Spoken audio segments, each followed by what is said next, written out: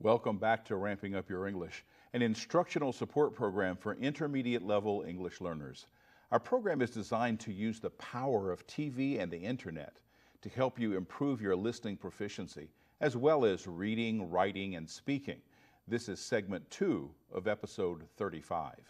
When it comes to reading, learning the phonics, the symbol-sound relationship of the target language, gives you a huge benefit.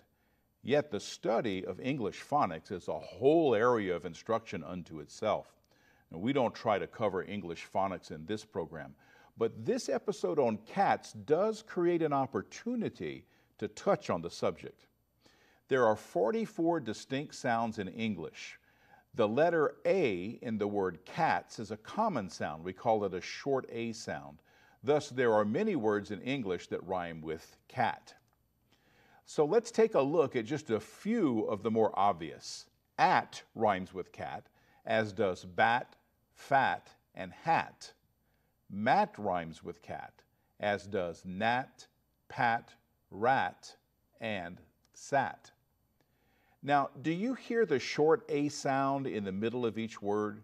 How about tat, as in tit for tat? Then there's vat, a large container for a liquid. Now here's how I made this list of rhyming words. The word cat has 3 distinct sounds. K, a, t. I took the last 2 sounds and went through the alphabet, trying each letter at the beginning as a beginning sound, and if that made a real word, then I added it to the list. Now, in dealing with English phonics, it's important for us to look at some special letters we call vowels.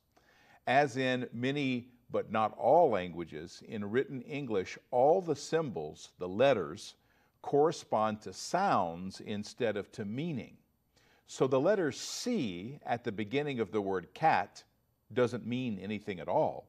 It stands for a sound, or in this case, 2 sounds, K, the hard C, and S, the soft C. And the middle letter in the word cat is an A. When the C precedes an A, it has the K, or hard sound. Now let's look at the middle letter, that A. The letter A is an example of a small group of letters we call vowels. Every word in English contains a vowel. Besides A, the other vowels are E, I, O, U, and sometimes Y. Vowels between 2 non-vowels make the short vowel sound, like the A in the word cat. Hear the A sound. The letters C and T in the word cat are not vowels, so they're called consonants. So the word cat is a classic example of a consonant-vowel-consonant word, what we call a CVC word in the education world.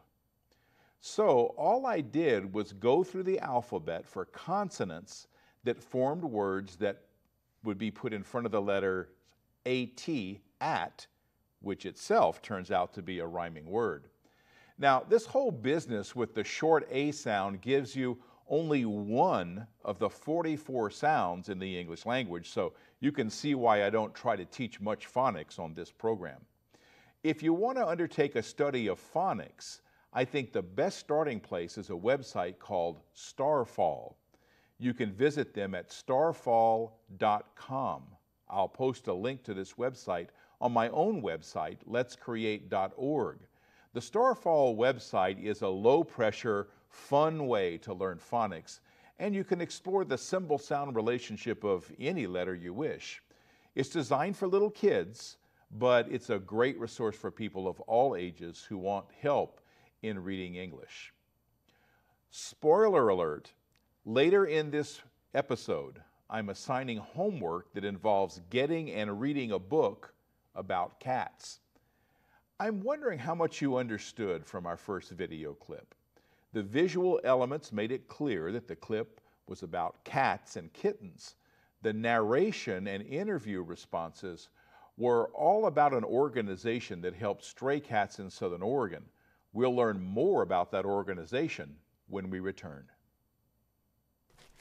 Is it true that ramping up your English is going to the dogs? Brandy.